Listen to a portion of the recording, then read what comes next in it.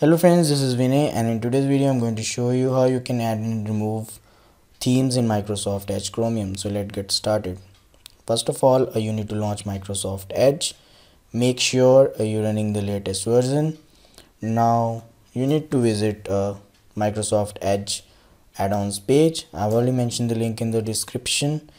Here on this page you need to switch to this themes option available on the left. Now on the right side you will get list of all the featured theme from Microsoft.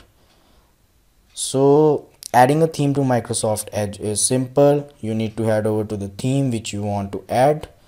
So let's install Wonder Woman 1984 theme. For that you need to click on this get button and click on add theme button on this dialog box and wait for a few seconds.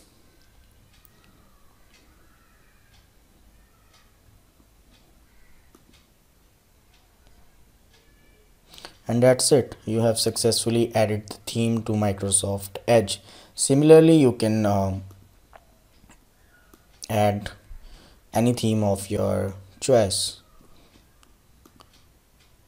Depending on the theme, it will change the color scheme for tab row and toolbar accompanied by accent color. So this is how you can install the theme. At any point you want to remove the theme from the Edge browser, then it's also very easy. For that you need to click on this three dot setting and more icon. Now select settings. Here you need to switch to appearance tab on the left side. Now scroll down to custom theme. Here you will get the list of current theme you have added to Edge browser. You just need to click on this remove button and that's it.